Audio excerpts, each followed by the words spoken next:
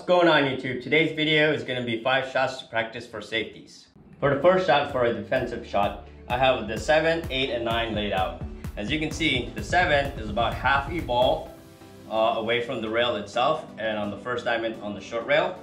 And the 8 ball is about half a ball also, but a diamond and a half up on the long rail. Your cue ball is half a diamond on the short rail and on this side of the opposite side of the table on the third rail. The objective is to actually hit this cue ball for a safety play, come off your 7, make your cue ball land about right here, and then bringing your 7 about in the middle of the table or close to the rail, but I like the middle of the table because if you leave it on the rail, it's easier for a kick.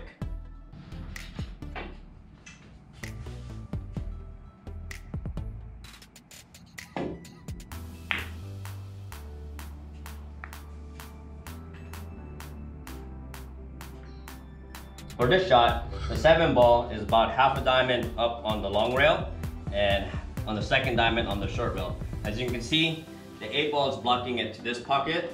You can do a carom if you're brave and try to make the 8, or you can just play the safe, which is a lot better and your percentage is a little bit higher.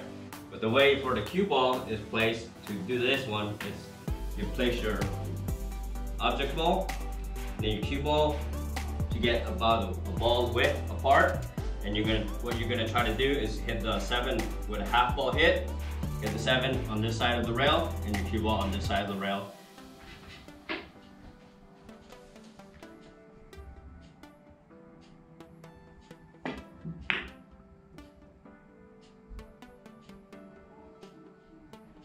For this safety play, your cue ball is on the second diamond on the short rail and 1 diamond up on the long rail, and your 7 ball is about a ball's width away from the long rail itself and 2 diamonds up on the long rail.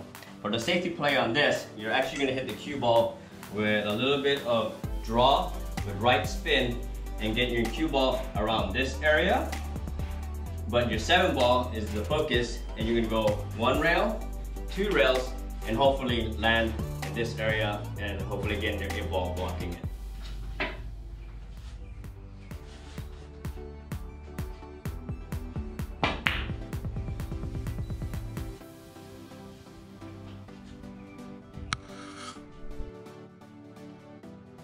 For this shot, this is what you have. You have your 7 ball about a ball away from the 8 ball, and the 8 ball is on the second diamond on the rail itself, on the long rail.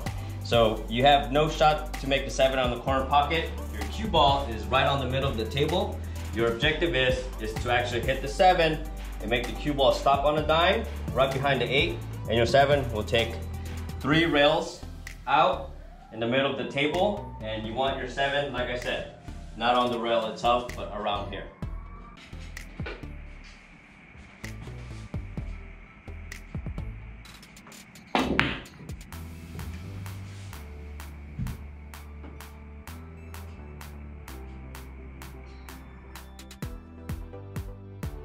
For this shot, you have your 7 ball hanging over the pocket, but the cue ball is on the wrong side of the 7 ball. And its cue ball is about half a diamond on the short rail and the third diamond on the long rail.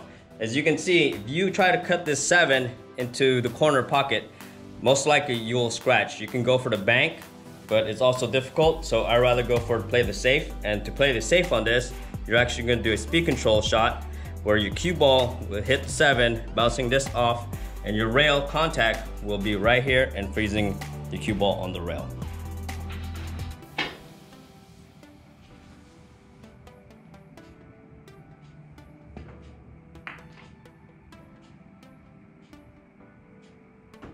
Practice these safety shots because safeties are very important. I hope this video was informative. Stay tuned. My next video is going to be on how to properly jump with a jump cue. And thank you for watching. See you next time. Thank you for watching.